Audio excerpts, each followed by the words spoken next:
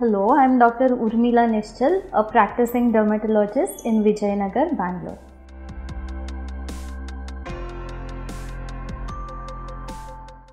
Tanning is a response, a protective response of the skin to avoid undue effects of sun exposure.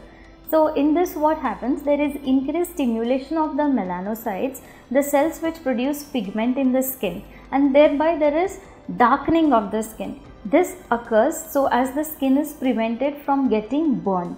So tanning is basically because of sun exposure and it is not because of water change.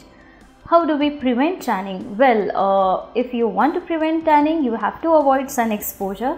The best way of avoiding sun exposure is protective clothing, protective hats to cover up the face, and of course a properly applied sunscreen with an SPF of minimum 30.